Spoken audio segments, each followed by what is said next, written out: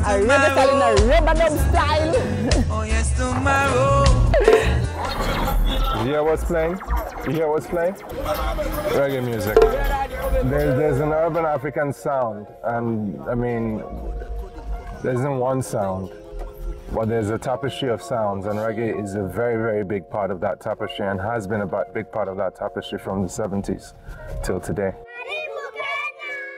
Over here, I just noticed that there's the roots music again poster. I think it's a very auspicious sign that there's something for a reggae concert coming up right here where we're talking about. In Kenya, people really love reggae music. So to find out why, we went to talk to the person who plays the music on big speakers. Back in the day, we had curfews here. Not too many people would come from the gully, which is called Endowarrior, and this is Satellite. So, but a lot of stuff has changed because of education, because of positive vibe, and of course because of the music. And so this is where I've grown up, this is where my grandparents grew up, this is where my great-grandparents are buried, so I know no other home. This is my home. Maybe when I leave Kenya I find another place, but this is my home, and this is what has taught me to be who I am. This is what has taught me to appreciate life.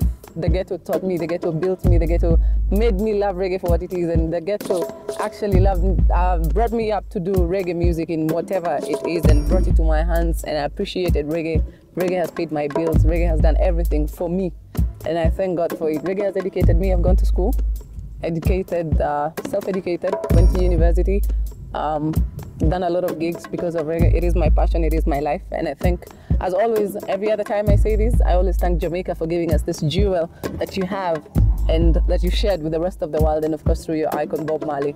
Could I never say more, could I never say less, and I give thanks for life. That's how it is. And of course thanks to Kush and Denisha, this is happening. Not forgetting Labo. Much love. A reggae style in a rubber style. This to me is paradise. Could I never ask for anything more. Could I never ask for anything less. Could I never ask for anything better than this. Because you can wake up, get your corn, cook, get your veggies, cook. Yeah, we have maize. What do you call it in Jamaica? Plantain? I just graduated from high school.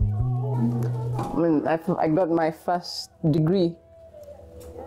It was something so surreal, man. I was the first one in my family to graduate, in my entire family. So that was a huge achievement. I give thanks. That's me and my sister. My sister is going to graduate from University of Bradford. That's my brother, that's my mom. And that's the queen lady of the house. I don't even think this is the coolest place to talk about Jamaica. Come, let me show you my little Jamaican room. So this is where I do everything. I have 2 turntables. I have players. All this I have in here is just music and LPs and stuff. Everything here is reggae. Yes, set proper. So, yeah, Charlie Chaplin, cultural DJ business. Every time you're looking for a Jamaican connection to Kenyans, we're African, simple. We do African things. Yeah, we live as Africans, and we live as we were meant to be, and we live in the continent. It's just that you Jamaicans were taken away from us. People cry tears because this is home. They feel the connection of the land, period. Because in essence, you were taken away from the land. That's my grandmother. Yeah. Well, that's Nana. Hi, Denisha. I'm still out like this mother. Yeah, they like laughing a lot. Don Carlos will come and say, tomorrow is another day. As the clock keeps ticking away, time is so precious. And so I say, something simple like that. And say, and he begins the second verse and says, wake up to meet the rising sun. Rolling stone, me say, you got no muss. You move too slow, you will pay the cost. So hear me when I say, same way, you know?